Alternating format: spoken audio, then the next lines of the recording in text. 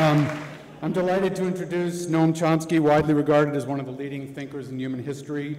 The Chomskyan revolution placed language study in a psychobiological setting and played a critical role in fueling the modern reemergence of the cognitive sciences. Chomsky's scientific revolution resurrected 17th century rationalist principles and then implemented them by analyzing human cognition in terms of a formally explicit computational representational theory of mind. The idea being to study the properties of human beings, including human cognitive capacities, as part of the biological physical world using the methods of normal science. Chomsky's latest incarnation of the generative enterprise, the minimalist program, further advanced linguistic theory as normal science by continued endorsement of Galilean experimental method and by articulating goals fundamental in the natural sciences, including the central goal of seeking explanation through theoretical simplicity and by possible unification with related fields. Chomsky's understanding of and commitments to normal science, rationality, abstraction, and explanation continue to this day to pioneer human understanding of human nature. Of course, who we are has vitally important humanitarian implications regarding how humans should be treated, with repercussions in philosophical, ethical, social, political, psychological, and economic arenas, fields to which Noam has also made profound contributions for well over a half a century, while continuing to do so to this very day. The title of his talk tonight is What is Language and Why Does It Matter? Noam Chomsky.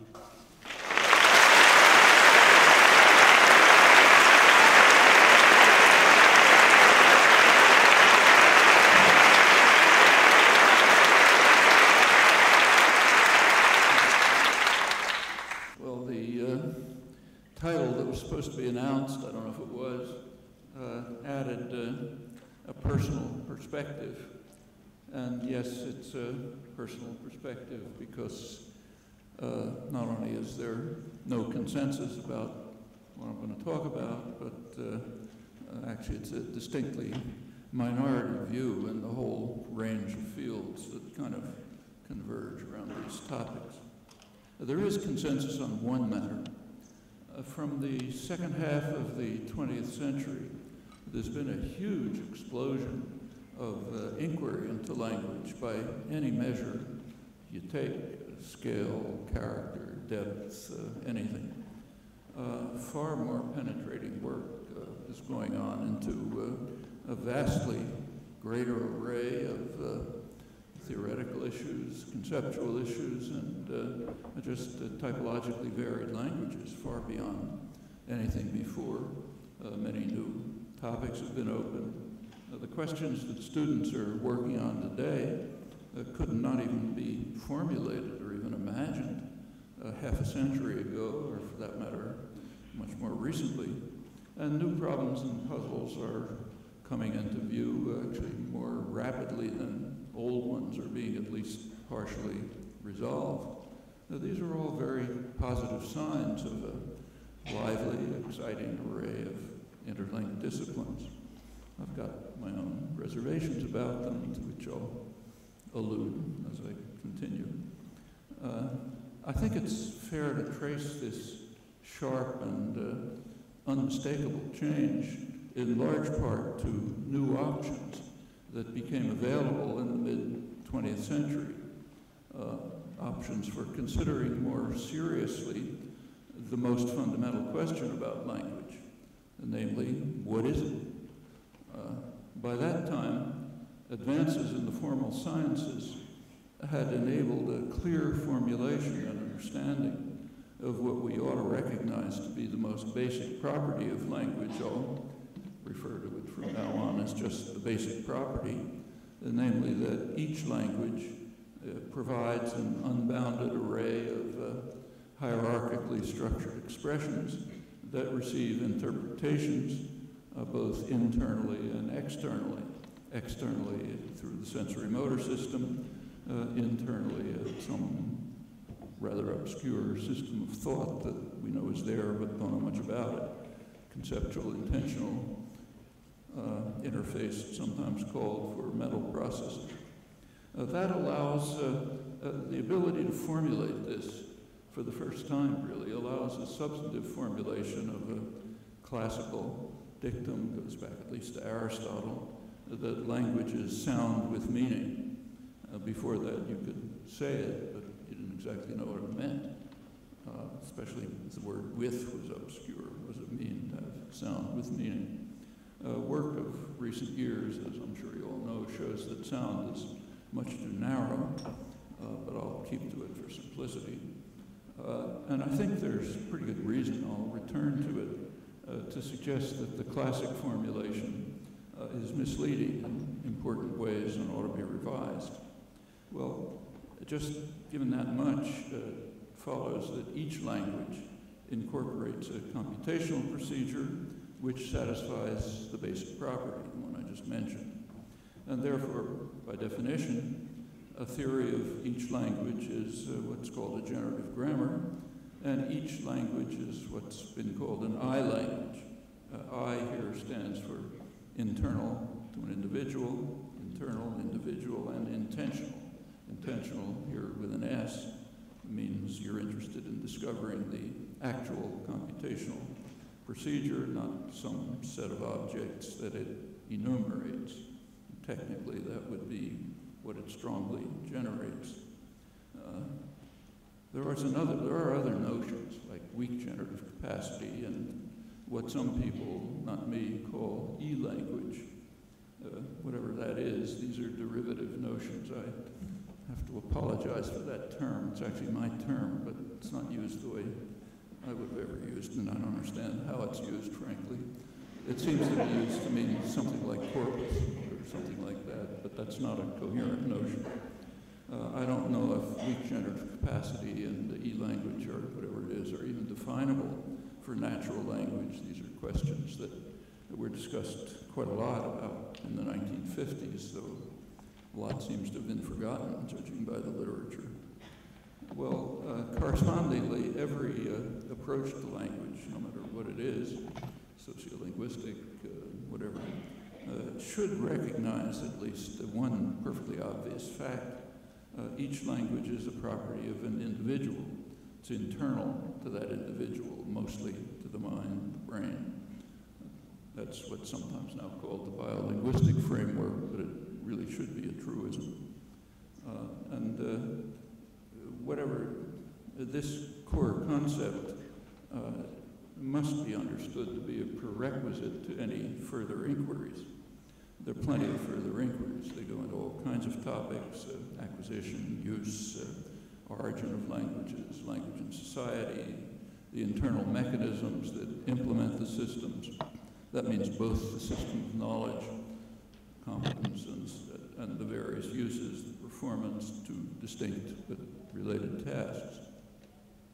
Well, evidently, investigation of these further topics relies on guidelines, maybe they're at least tacit, but they have to be there somewhere, which are provided by the answer to the question of what language is. That shouldn't be considered controversial.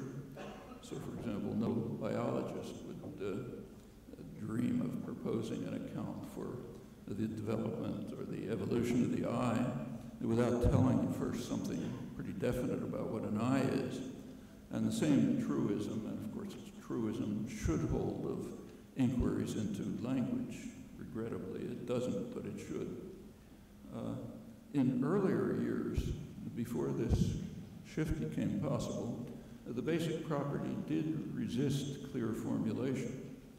In fact, that was also even true in mathematics. Even the notion of proof, basic notion, wasn't really closely understood until a little over a century ago, and linguistics even more so. So you take some of the classical literature, so for example, de Saussure's Centenaries coming up right now.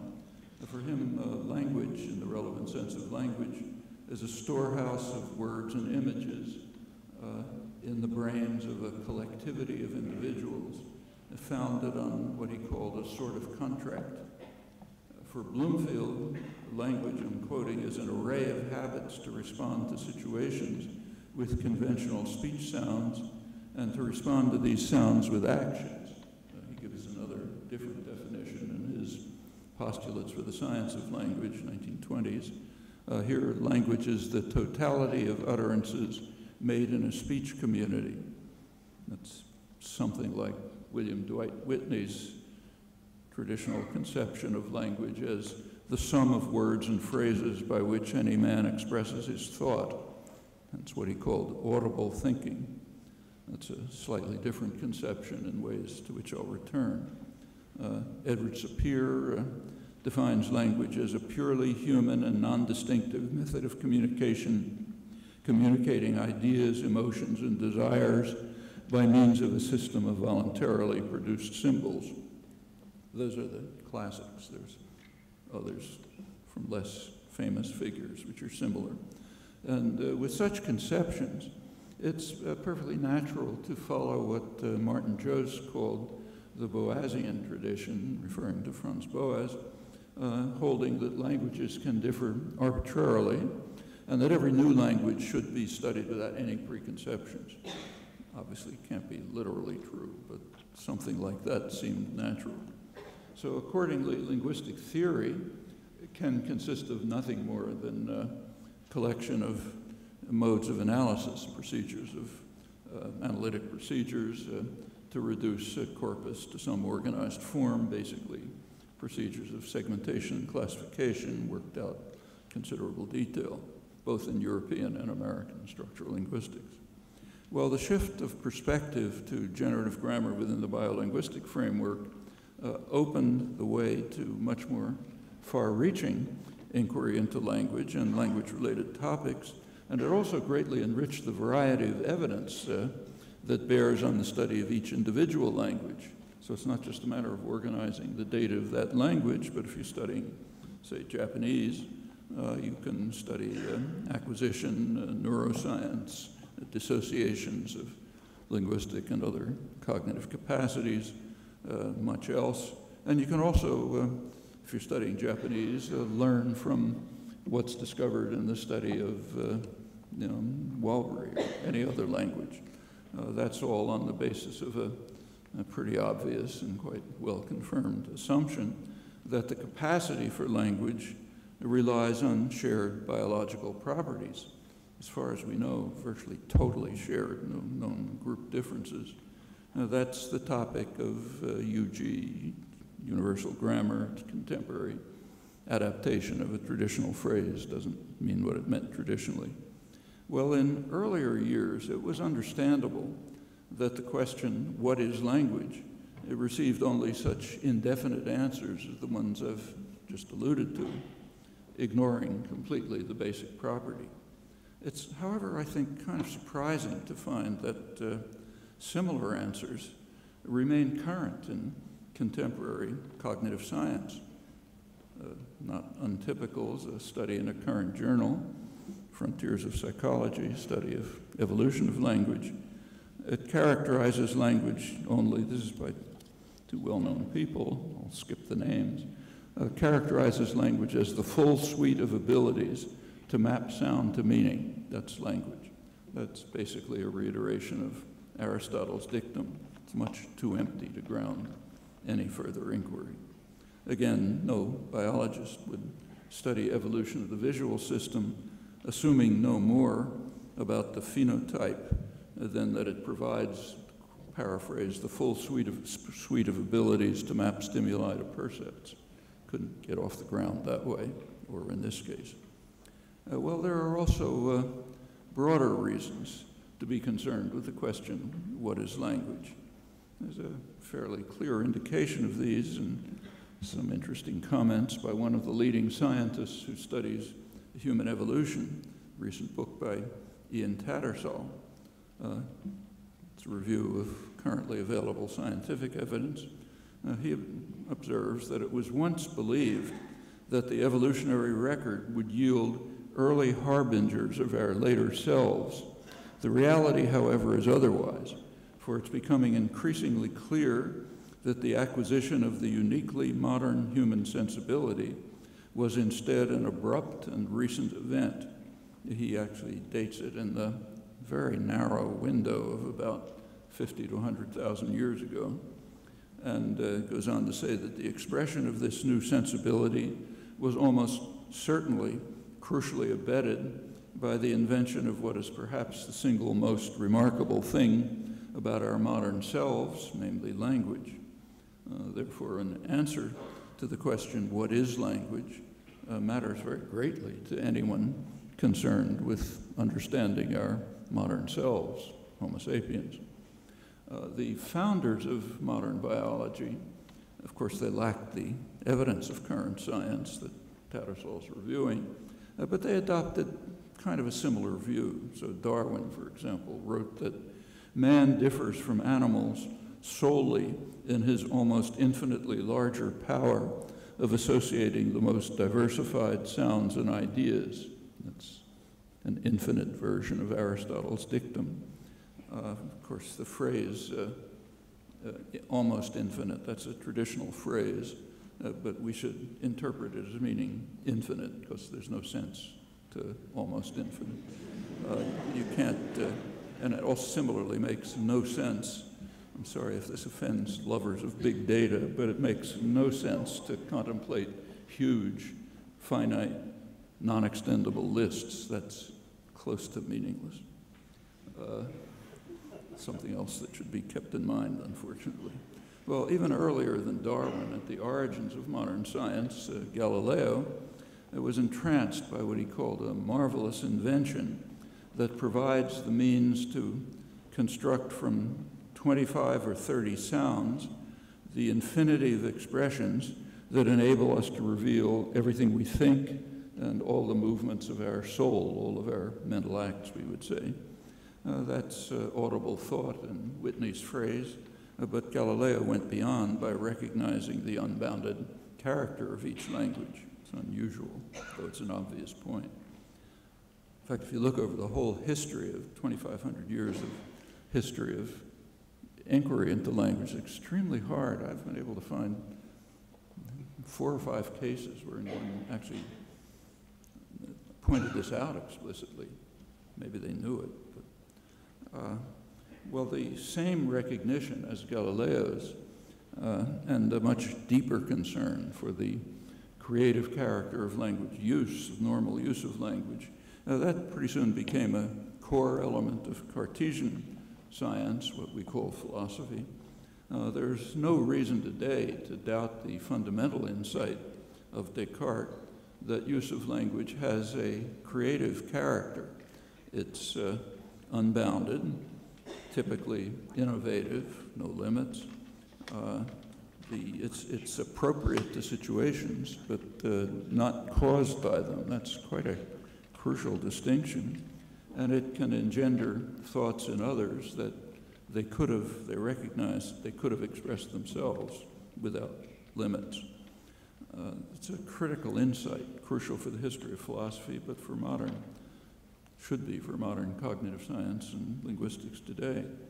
We should also bear in mind that an aphorism of Humboldt's that's often quoted these days, namely that he said that language involves infinite use of finite means. He's talking about use. There's been a lot of progress in understanding the finite means that make possible infinite use, but the latter notion, infinite and appropriate use, that remains as much a mystery as it's ever been, though there has been some progress in understanding conventions that guide appropriate use. Well, a century ago, Otto Jespersen raised the question of how the elements of language, and quoting him, come into existence in the mind of a speaker on the basis of finite experience, yielding a notion of structure that's definite enough to guide him in framing sentences of his own. Crucially, he said, free expressions, typically new to speaker and hearer. So again, he's alluding to the infinite, unbounded character of language. So the task of the linguist then is to discover those mechanisms, how they arise in the mind, go beyond that to unearth what Jespersen called the great principles underlying the grammars of all languages. That's UG in our terms. And by unearthing these great principles, to gain a deeper insight into the innermost nature of human language and of human thought. Now, those are ideas that sound much less strange today than they did during the structuralist behavioral science era that came to dominate much of the field, marginalized Jesperson's insights. Well, reformulating Jesperson's program today, the basic task is to investigate the true nature of the interfaces and the generative procedures that relate them, to determine how they arise in the mind, how they're used, if we can ever get that far, the primary focus of concern, of course, being free expressions. Well, as soon as the earliest attempts were made to construct explicit generative grammars, roughly 60 years ago, immediately many very puzzling phenomena were discovered. They'd never really been noticed as long as the basic property was not clearly formulated and addressed. And there was syntax, of course, but it was considered just use of words determined by convention and analogy, which gets you nowhere. Actually, you go back 60 years ago, it's kind of reminiscent of the very earliest days of modern science, around 1600. For millennia, the greatest scientists had been satisfied with simple explanations for familiar phenomena. So, for example, rocks fall and steam rises because they're seeking their natural place. Objects interact because of what were called sympathies and antipathies. We perceive a triangle because its shape floats through the air, literally, and implants itself in our brain, and so on. Those were the received answers in the sciences. As soon as Galileo and others allowed themselves to be puzzled about these facts, modern science began. And it was quickly discovered that our beliefs are all senseless and our intuitions are mostly wrong. The willingness to be puzzled is a very valuable trait to cultivate. It's from early education to advanced inquiry. Now, unfortunately, that's much too little recognized in the human sciences. In the physical sciences, by now, it's routine. But it wasn't not very long ago. Well, one puzzle that came to light about 60 years ago and remains alive and I think highly significant has to do with a very simple but curious fact. So consider the sentence, eagles that fly swim. Simple enough, so I don't have to write it on the non-existent blackboard over there. And then put a word in front of it, say the word instinctively. Instinctively, eagles that fly swim, or the word can. Can eagles that fly swim? Well, there's an evident fact about that. The words instinctively and can, they link to a verb, but they link to swim, not to fly. So the thought, take the sentence, can eagles that fly swim, there's a thought that it can't express, with can being associated with fly, and that's pretty difficult to formulate. It's a fine thought, but try to formulate it, even with circumlocution. Pretty hard, that impedes communication, one of many such cases, but it's somehow part of the design of language. Well, what's puzzling about this is that the association of the clause initial element, instinctively or can, to the verb is remote and based on structural properties, not proximal and based on linear properties. Linear procedures are far easier to compute. So language makes use of a property of minimal structural distance. It never uses the much simpler operation of minimal linear distance. That's sometimes called structure dependence of rules. And the puzzle is why it should be so. Not just for English, but for every language.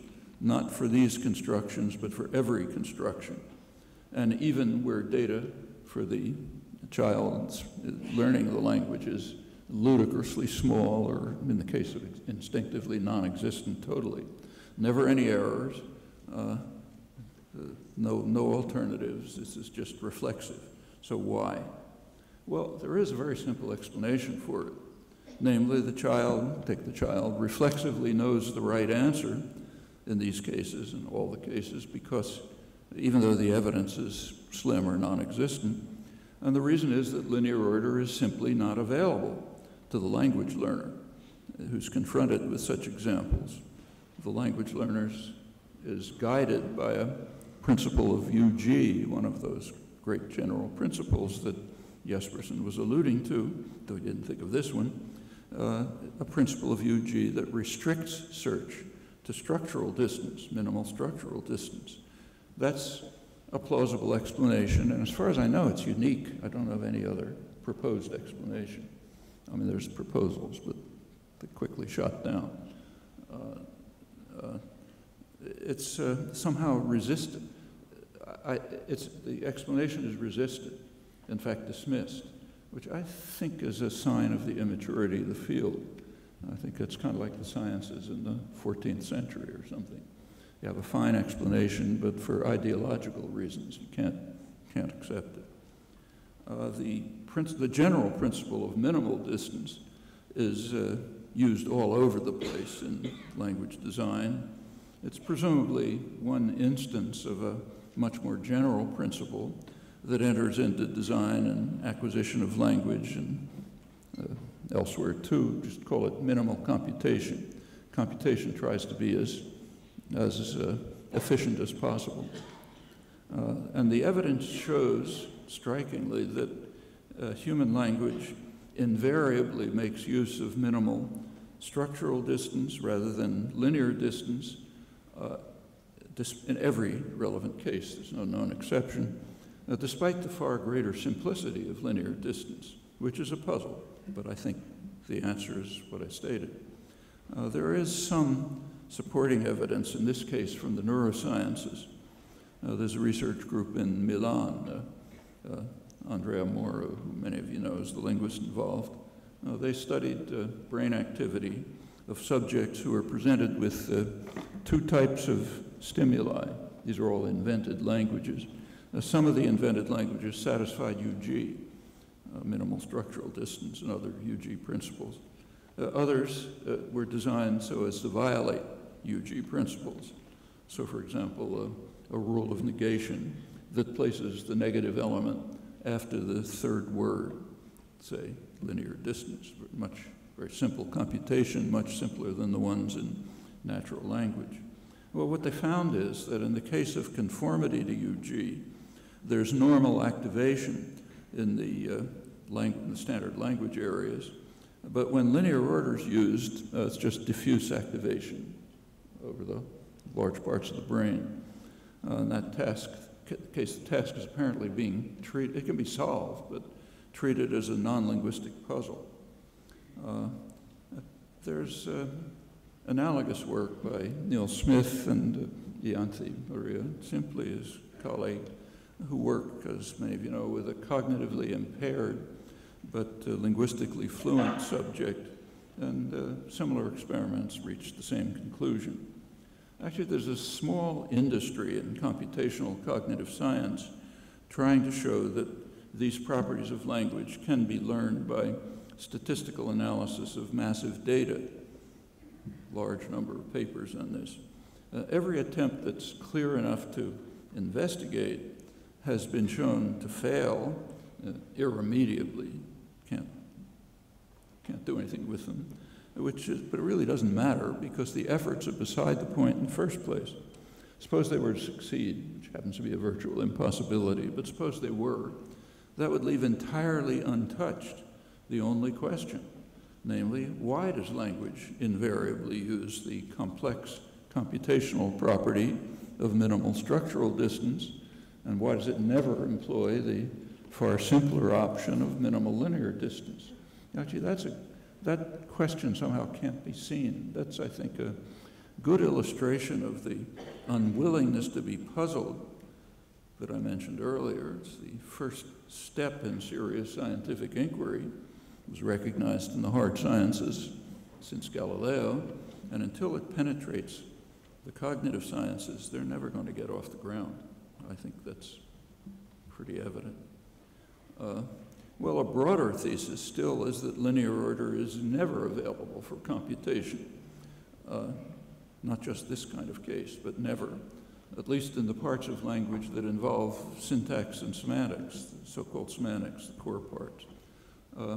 So why do you have linear order? Well, there's an obvious reason for it. The sensory motor system requires it. You can't talk in parallel, so you talk linearly.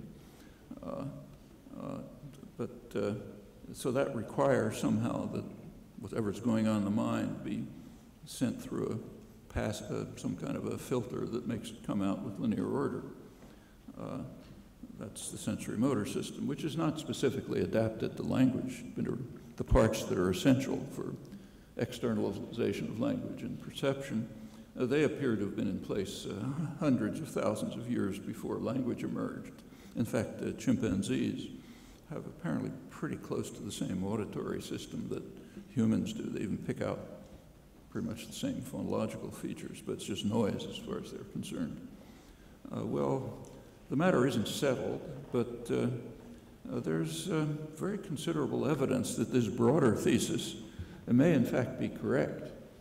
So if so, the basic property is not the way I formulated it before, and the way it's formulated in the technical literature, my papers too.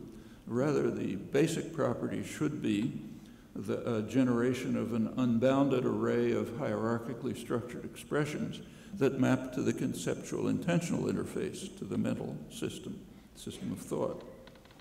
And the rest is kind of ancillary, tacked on. Well, if that's correct, and it seems to be, there's a good reason to return to a traditional conception of language as an instrument of thought.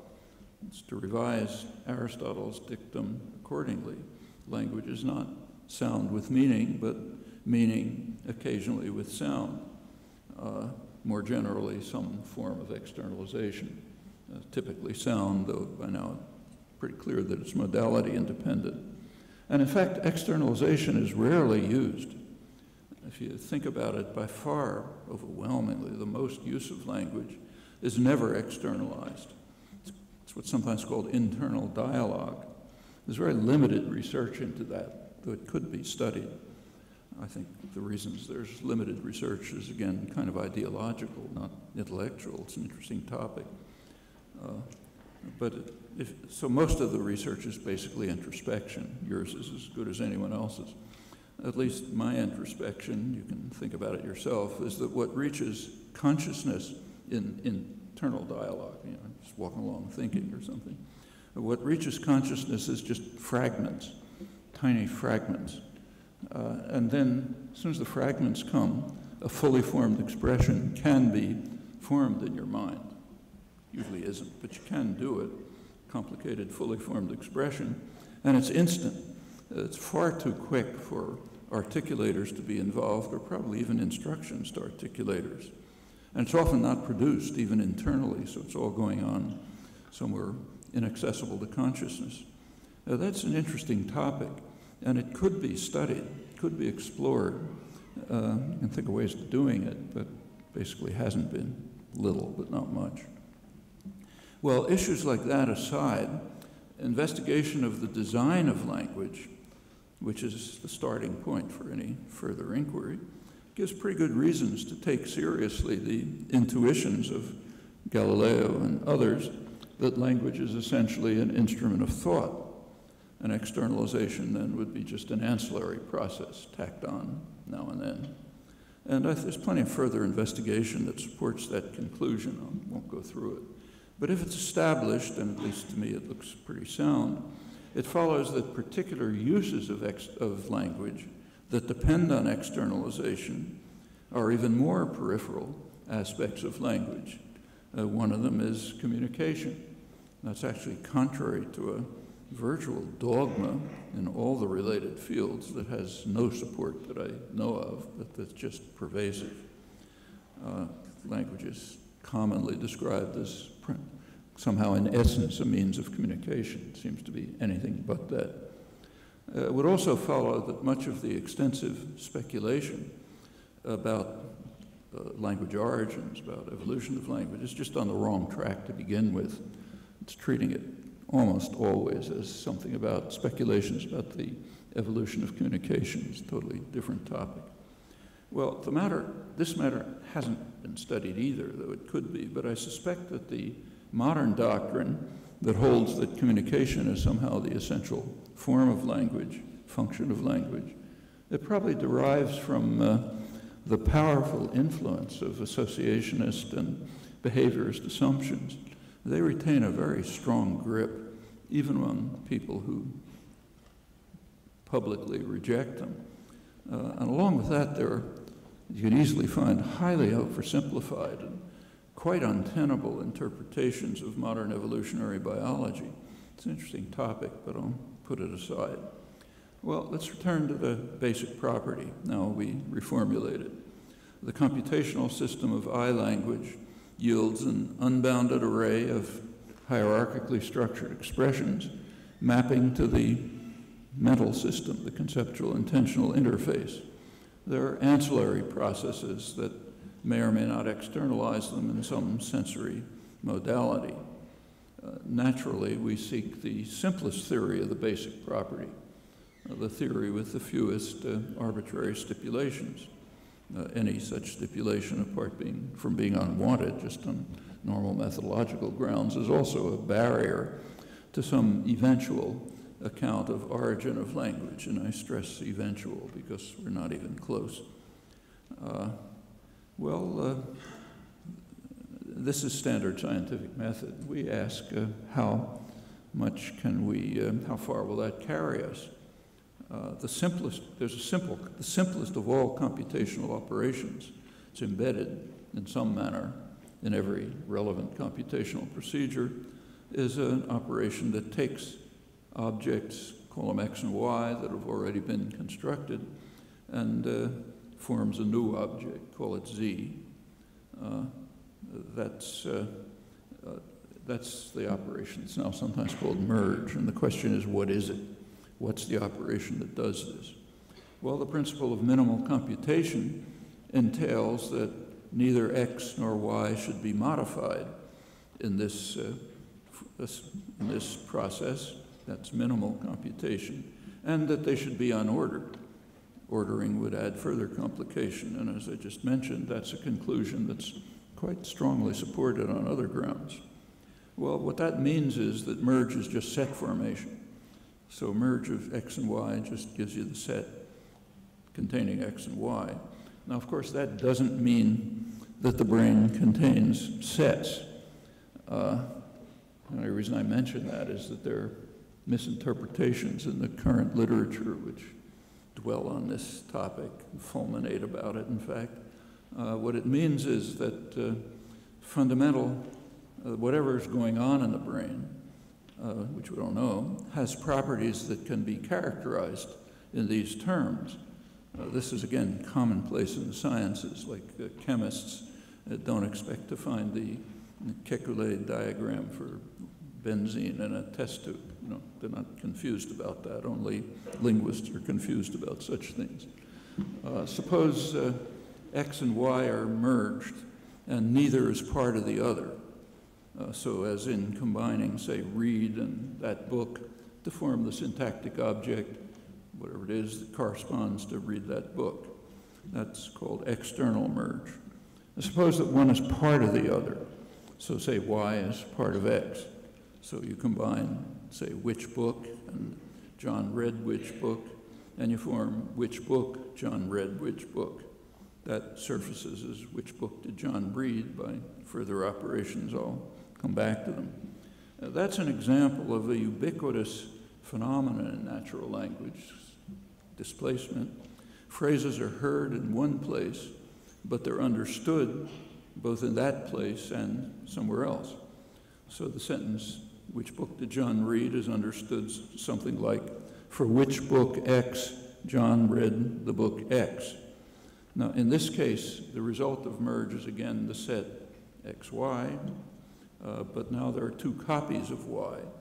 One is the original one remaining inside X. The other is the copy that's merged with X. Okay, that operation is called internal merge. Notice, incidentally, contrary to some confusions about this, that there is no operation of copy formation and no operation of remerge. They don't exist. It's just plain merge, simplest possible way, set formation. Internal merge and external merge are the only possible cases of binary merge. So if we assume that merge is a binary operation, these are the two options. There's nothing else. And notice that both of them come free. It would take an arbitrary stipulation to bar either one of them. And that's a pretty important fact. It's important because importance has only been gradually sinking in for some years since it was noticed in the late 90s by Kitahara first, which I just discovered. For many years, it was assumed, by me in particular, that displacement is a kind of an imperfection of language, some strange thing that has to be explained away by some more complex devices and assumptions of UG. But that turns out to be incorrect. Displacement is what you expect on the simplest assumptions. It would be a problem if it didn't appear. That would be an imperfection. It can, in fact, be plausibly argued that internal merge is actually simpler than external merge. If you think it through, it requires much less memory. But essentially, they're both there, free. And it's a problem if a language doesn't have either one of them. There's another important fact about internal merge in its simplest form, that is, satisfying the principle of minimal computation. It yields the structures that are appropriate for semantic interpretation in quite a broad variety of cases. It's illustrated in the simple case of which book did John read. As I said, it really means which book, for which book X John didn't read the book X, which is what you get from internal merge. However, of course, that's the wrong structure for sensory motor system. The sensory motor system drops the copy. Universally in language, only the structurally most prominent copy is pronounced. The lower copy is deleted. Actually, there's a revealing class of exceptions, which in fact support the general thesis, but I'll put that to the side. Why do you have deletion of copies? Well, that follows from another application of the same overriding principle of minimal computation, namely, essentially, pronounce as little as possible. Got to pronounce one of them, but there's no evidence that the operation took place, but do as little as possible. There's a result. The result is that the articulated sentences have gaps, and the hearer has to figure out where the missing element is. Well, it's well known in the study of perception and parsing that yields quite difficult problems of interpretation. In fact, these are some of the most standard parsing problems, filler gap problems they're called. So in this quite broad class of cases, language design favors minimal computation, and it disregards complication in the use of language, right? So it says language designed to be computationally perfect, but no good for communication. That fits the other things that I said. Notice that any linguistic theory that replaces internal merge by other mechanisms has a double burden of proof to bear. First, it has to explain why does it have the stipulation barring internal merge, and second, it has to give a justification for whatever new mechanisms are yielded or designed to yield the displacement phenomenon.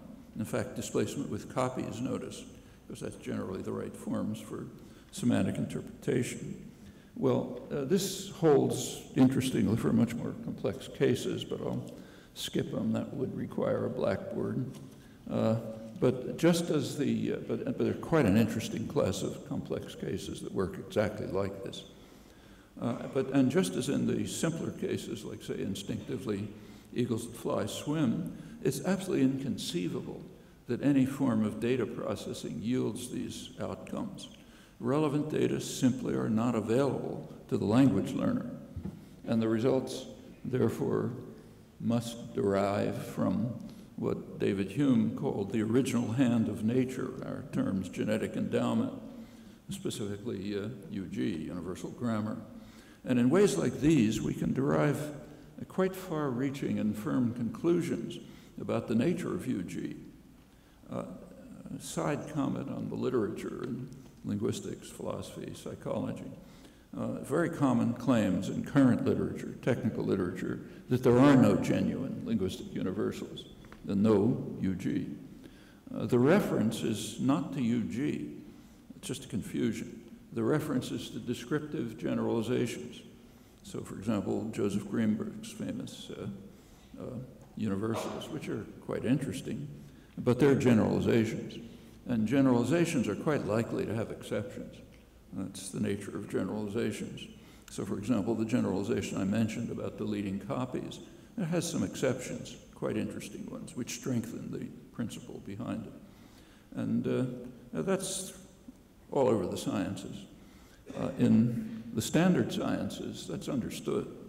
So, for example, 19th century, take a famous case, there was discovery of perturbations in the orbit of Uranus. If that had been linguistics, not astronomy, it would have led to the conclusion, okay, let's throw out physics, because there's a generalization and there's a problem about the perturbations that shouldn't be there. Well, since this is science and not linguistics, scientists went on to try to figure out why.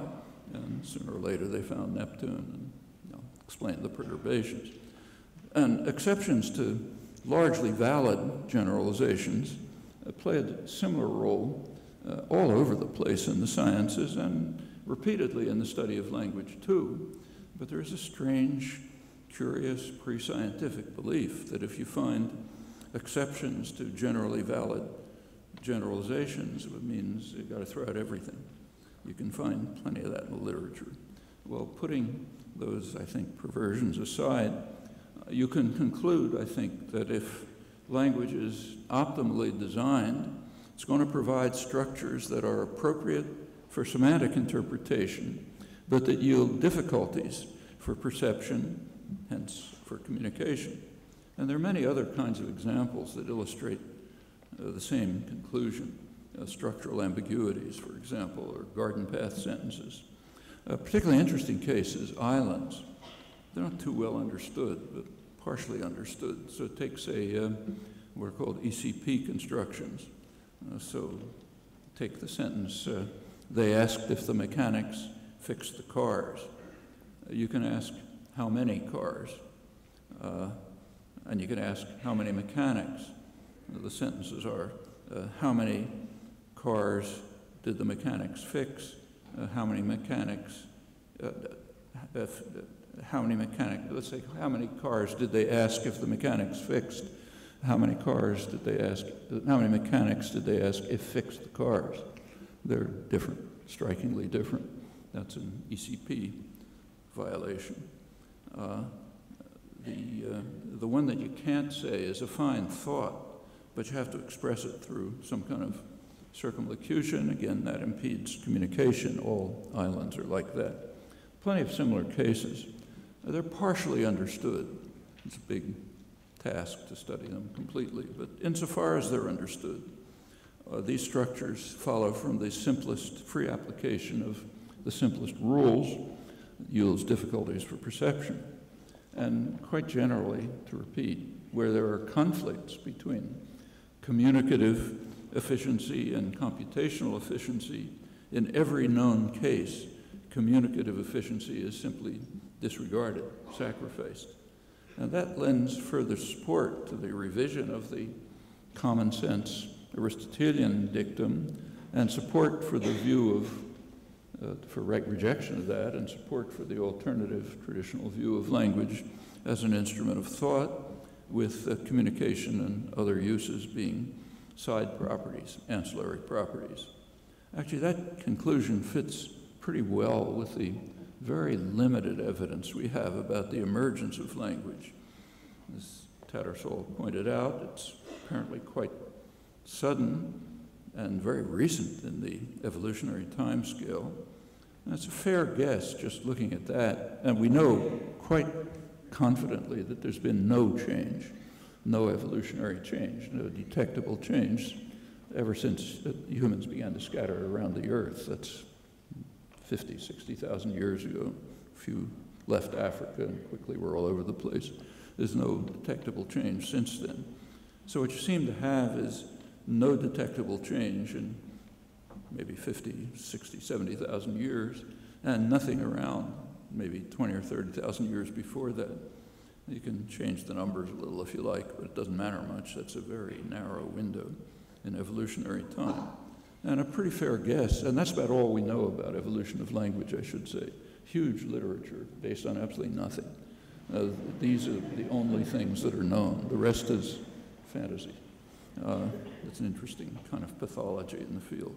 Well, I think a fair guess is that some slight rewiring of the brain in an individual, of course, yielded merge, unbounded merge, that provided the basis for unbounded and creative thought, sometimes called the Great Leap Forward, which archaeologists find in the archaeological record, and the very remarkable differences that separate humans from their predecessors and from the rest of the animal kingdom, as far as we know.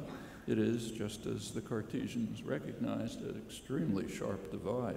Nothing mystical about it. Things like that happen in biology. It's now known. Well, these remarks, I'll stop here, only scratch the surface. What I hope they can do is to illustrate why the answer to the question, what is language, matters quite a lot. And close attention to this fundamental question can yield conclusions that have many ramifications for the study of what kind of creatures humans are. Thanks.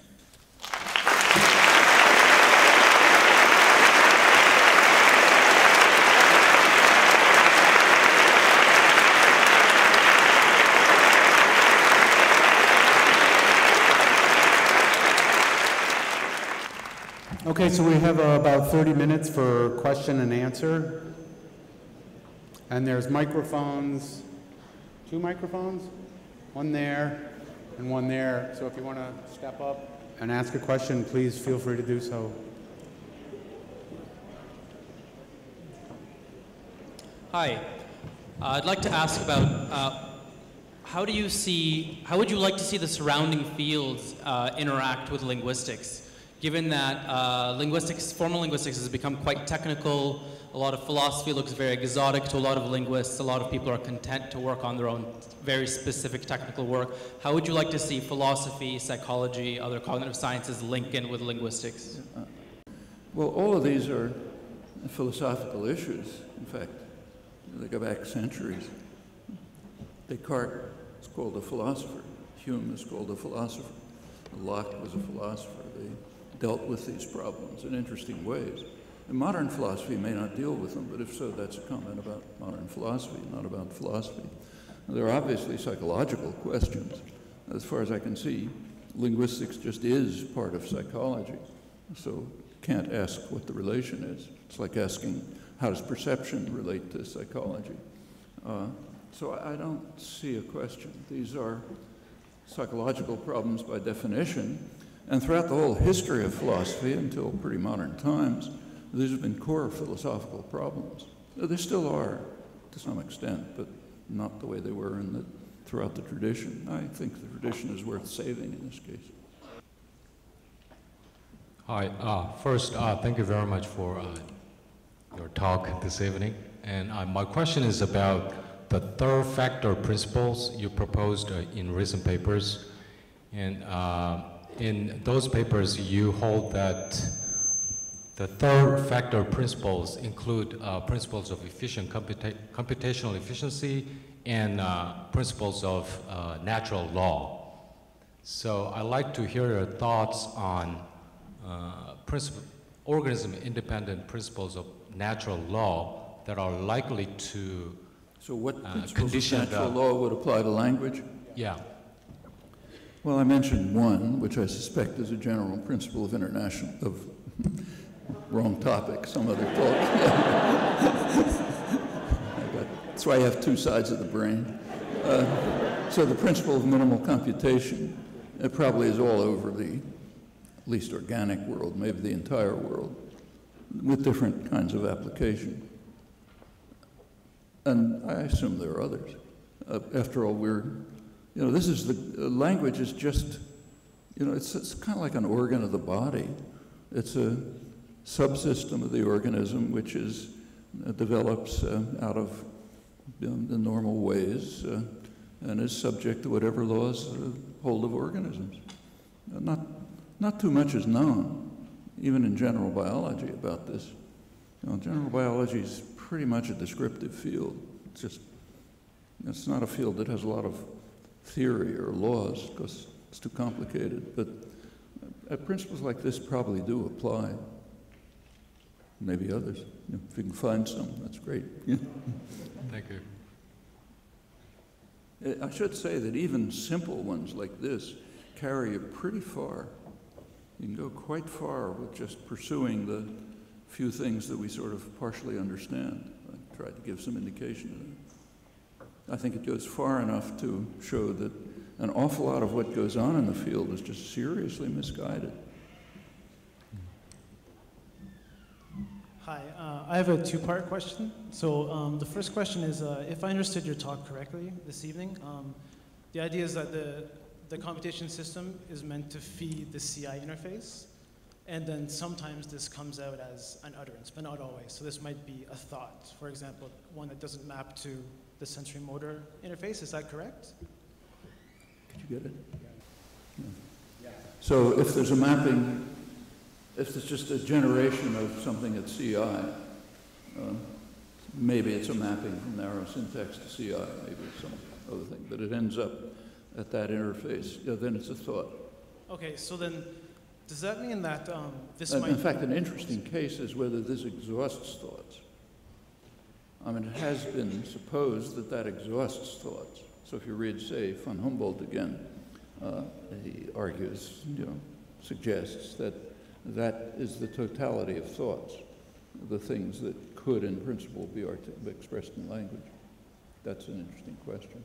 Okay, so then part two would be then, so if we're trying to account for ungrammatical sentences that speakers utter, would we have to then say that the source of ungrammaticality would have to be at the SM interface where something has gone wrong? Maybe the wrong copy has been deleted or something like this, and this is where we would then find the locus of ungrammaticality?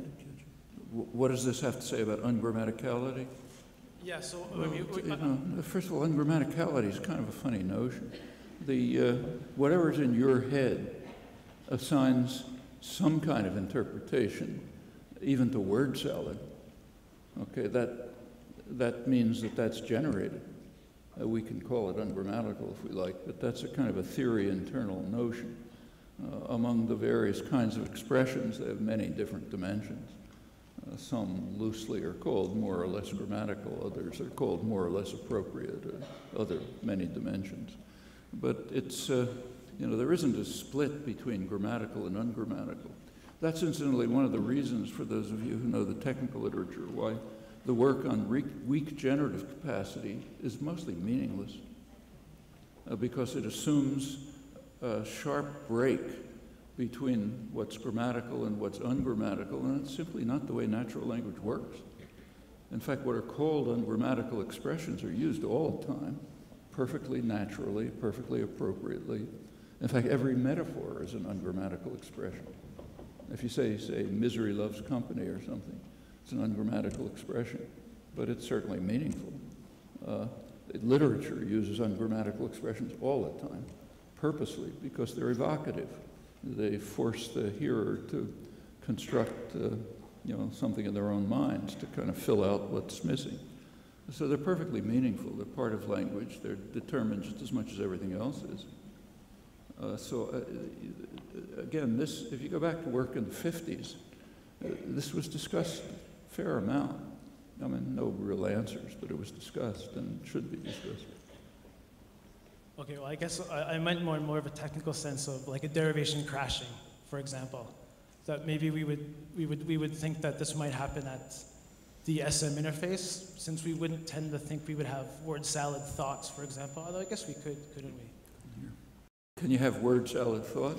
Well, try it. I guess I can. I mean, try reading, say, Finnegan's Wake or E. Cummings. I mean, it's pretty close. It's not, of course, it's not word salad. It's contrived and constructed. But the first time you read it, it's word salad. you think about it some more and something comes through, maybe. But it certainly means something. And in fact, even with less exotic examples, literature just uses it normally.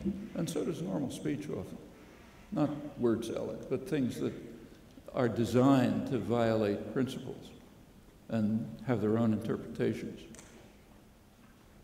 You take a look sometime at a book like books of literary theory, like William Empson's 7 Types of Ambiguity. This is about 50 years ago. What he points out is that that's the essence of poetry. It's to try to put things so narrowly and so economically that the reader is forced to contrive a world of interpretation. That's perfectly decent use of language. And normal speech is like that too. It's often highly elliptical, for example. The hearer is supposed to just fill things in. Thank you. Thank you, Professor Chomsky. It's an honor to have you here. As a student of linguistics, which I am, I love linguistics. I enjoy studying it very much. And I believe strongly that scientific inquiry is one of the best things that we humans do. I also have no good answers for the question I'm about to ask, which is, given all of the misery in our world, all of the social, economic, and other problems, how do we justify pursuing something so comparatively esoteric? I think I'll tell you a story about a linguistic institute. I think maybe the first time I went to a summer institute of linguistics was probably the early 60s, maybe 1962, 63. It was in Indiana. I had just come back from civil rights demonstrations in the South, one in Jackson, Mississippi. I don't know how much of you know about this stuff, but they were pretty violent. I mean, the state police just went berserk. You know, they were beating everyone bloody. People were fleeing to the steps of the federal courthouse, and the marshals who were sent from Washington to protect the demonstrators were throwing the demonstrators back into the crowd so the state police could smash them to pieces. In the evenings, people would gather in black churches, try to get their courage back up to go out the next day. And this went on for day after day. Anyway, I was there for a while. I came back and went to the Linguistic Institute at Indiana.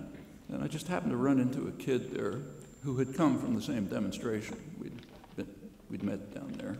And we were walking across campus together, not saying much. And he suddenly turned to me and he said, "How can they be so interested in phonemes?" It's a good question. It's stuck with me ever since. I think that's your question. I don't know.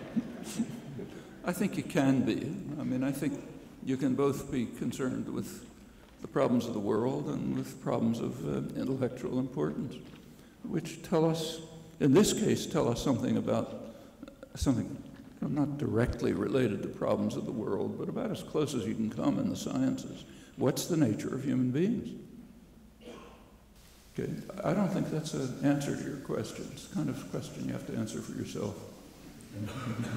Thank you. I was afraid of that.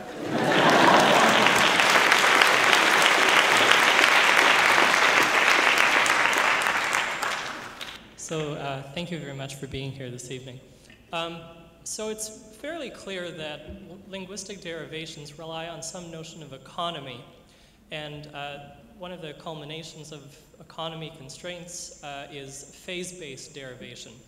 And a common critique to that type of thinking is that the capacity for human memory has been largely underestimated. What would your reply to be to a critique like that? Well, and we know, if you're talking about human memory, first of all, we have to distinguish between short-term memory and long-term memory. Okay, so short-term memory is pretty limited. It's pretty much like other animals. There's research, like for example, Well, there's a lot of interest these days, there shouldn't be, but there is in embedded sentences, sentences with embedding. It's mostly misunderstood, but it was work done 50 years ago, and it was found that in normal speech, you almost never have embedding, very limited embedding. It's just too much computation, so you can't do it. That doesn't mean it's not there. I mean, it's kind of like, say, arithmetic. If you look at people's use of arithmetic in their heads, it's extremely limited. If numbers get big, you can't add them. That doesn't mean you don't know arithmetic. You know arithmetic, you just have to have external memory. It's kind of like a computer, it's the same. The same is true of embedding. So if you listen to speech, you're not going to find much. It's mostly paratactic, more or less, because too much memory limits. Now, that's short-term memory. Well, what about long-term memory? Well, that's pretty large. Like a normal person may know, say, 50,000 words, but it doesn't do you any good. George Miller, who worked on memory a lot during the, back in the old days, he once just did a calculation of how many, pretty much grammatical sentences there were of the length of the Reader's Digest. Reader's Digest is 8th grade reading level. Okay, so how many grammatical sentences would you have of 8th grade reading level? It was greater than the number of particles in the universe. I mean, you can't even talk about memory. It's nowhere in the right dimension.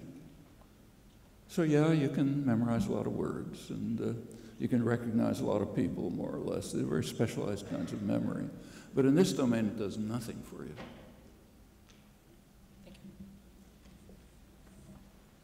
Thank you very much for this wonderful lecture.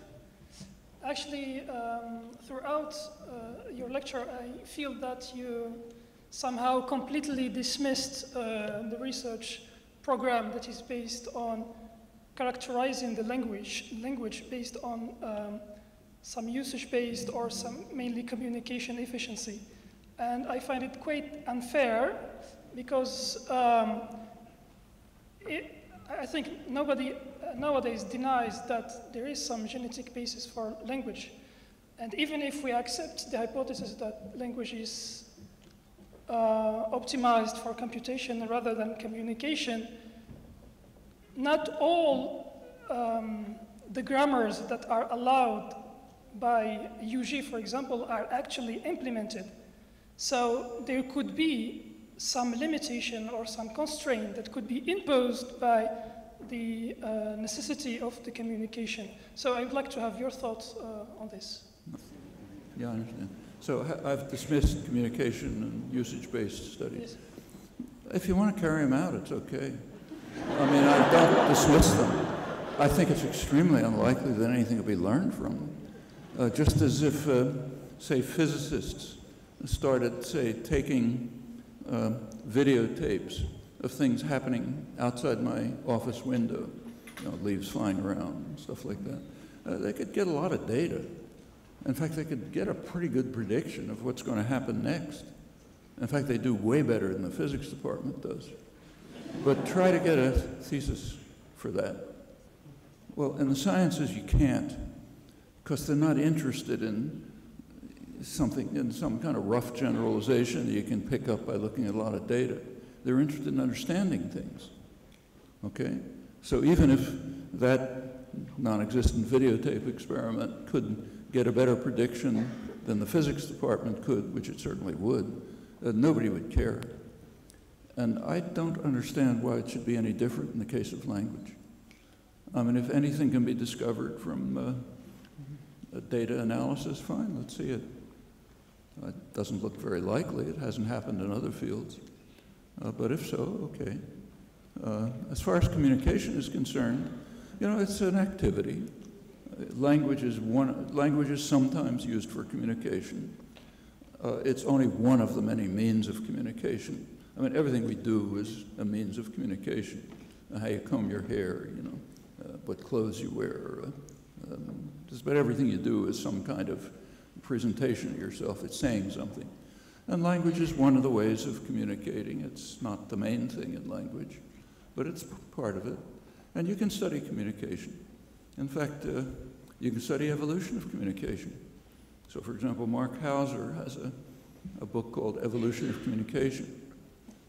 He actually has a chapter on language at the beginning and a chapter on language at the end, but that's kind of to sell the book. It's really about, bats and echolocation and stuff like that. And every organism from bacteria on up has means of communication. Humans do too, lots of them.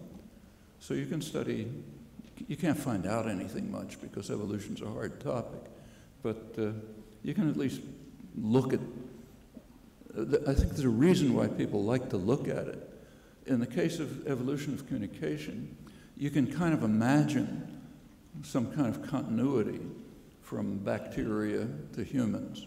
And that makes, if you kind of like this idea of, evolution taking place in tiny pieces, it doesn't happen that way. But if you like that idea, it can make you feel good. But that's because every organism has communication systems. But only one organism has language. And like Tattersall said, and if you're interested in language, it just doesn't tell you anything. Except, yeah, sure, like everything else, this is one of the means of communication.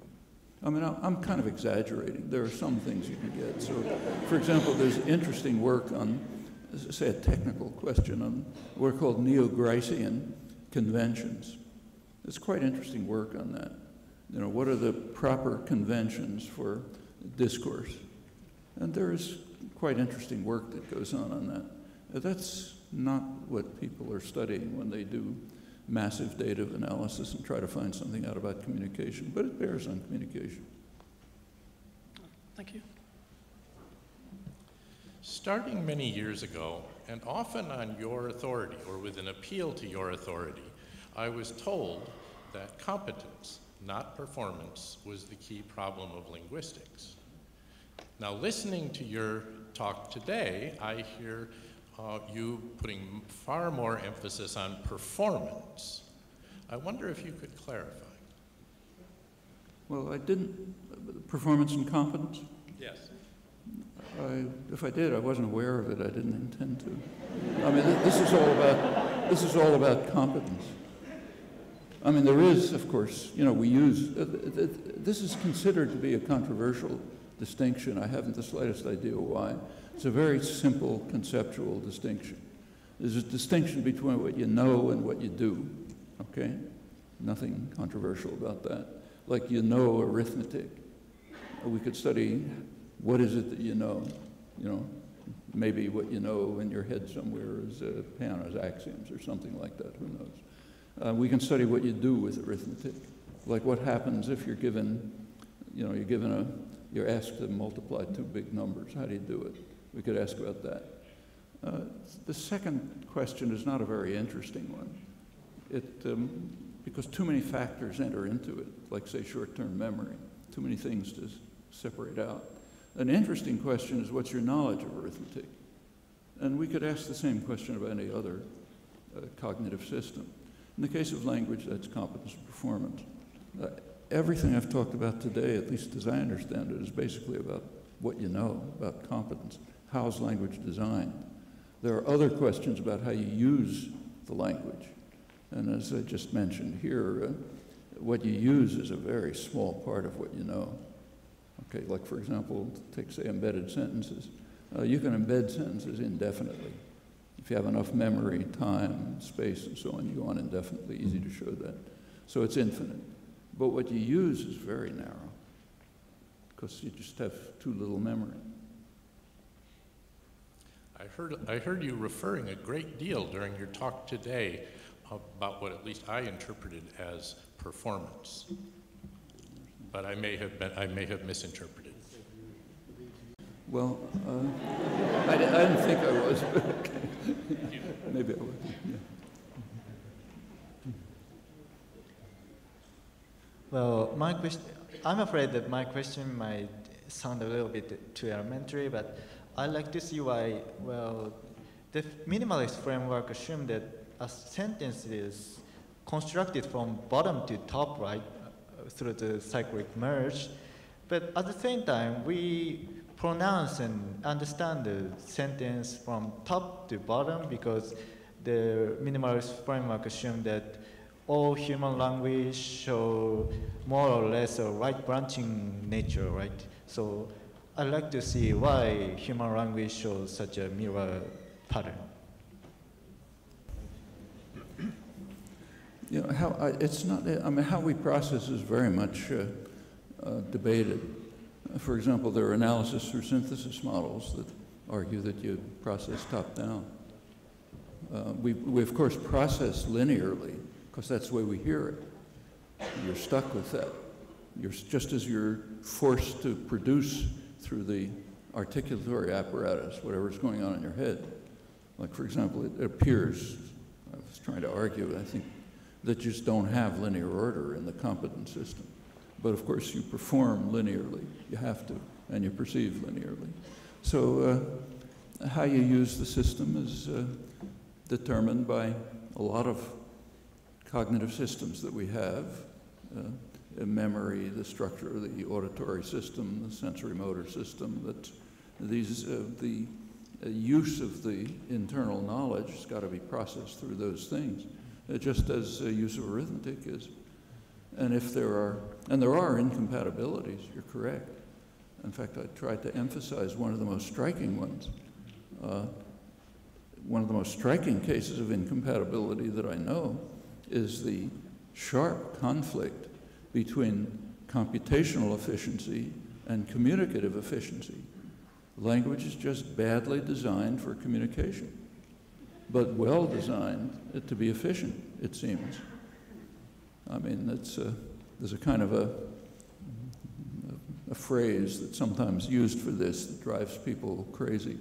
Language is beautiful but unusable. It's kind of true, you know, even if people don't like it. And there's a reason for it, I think, probably the reason that I mentioned. It has to do with the way it evolved and the kind of creature we are.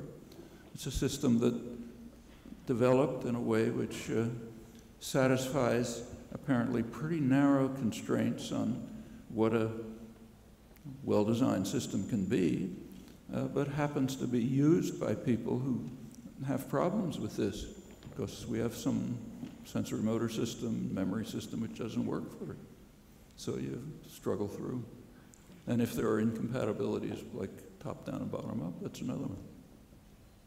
Thank you.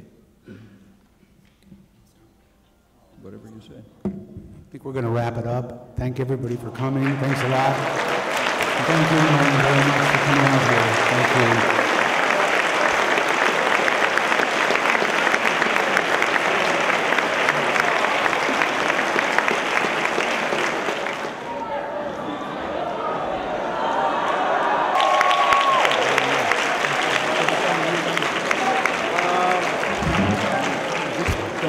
Don't ask me to sing.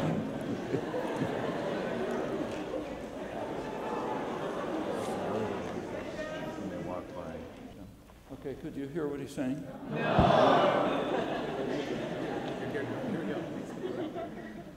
So when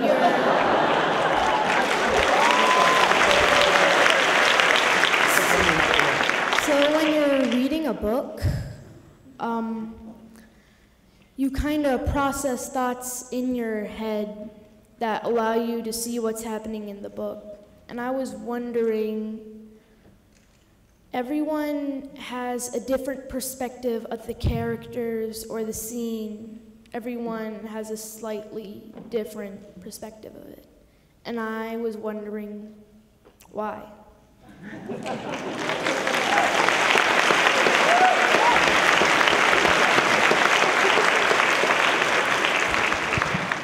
You and a lot of other people would like that. That's an interesting question. And there's some, like in most of the sciences, there are little pieces of it you can study.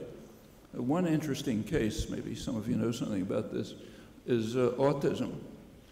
It turns out that with autistic children, commonly, they may be, I have no cases where an autistic kid will be mesmerized by children's cartoons, you know, watch them over and over again, same cartoon, and not understand anything, literally not understand, because the kid can't understand why the characters are acting the way they are.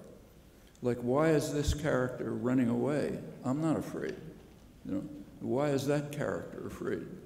The ability to, it's called theory of mind. You know, nobody knows what that means, but the ability to gain the perspective of someone else, which in normal children, you know, it is around 3 or 4. It's when kids start showing signs of theory of mind, so-called.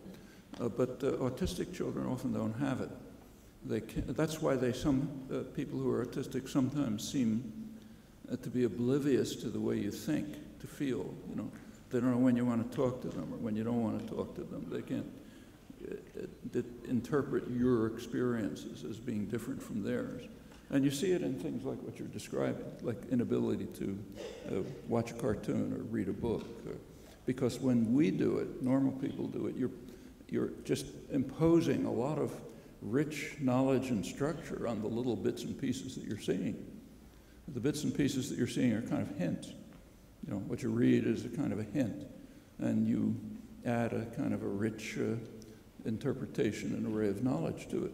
That's why you can read the same book over and over again and understand it, get a richer experience each time, or a movie or anything else.